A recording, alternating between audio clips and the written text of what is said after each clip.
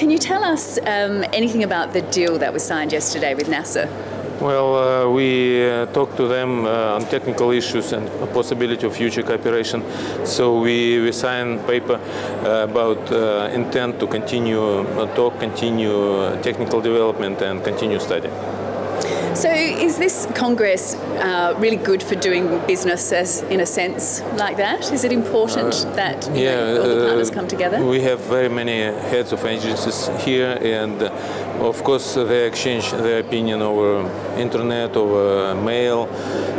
Technical specialists work to each other, but sometimes final decision can be made here because very many decision-making people are here.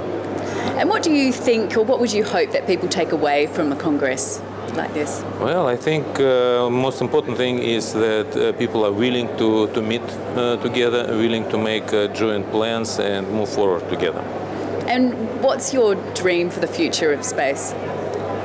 Well, I think my dream would be to have a new settlement in a space in another celestial body. Do you think you'll see it in your lifetime? Yeah, I hope, because we already, many years ago, we have an experience to have people landed on the moon. Right now, people are asking why we are doing this again, but this is not what we did many years ago. We are going to go and settle temporary base, permanent base, start to make laboratory on moon surface, so this is a long and interesting journey ahead.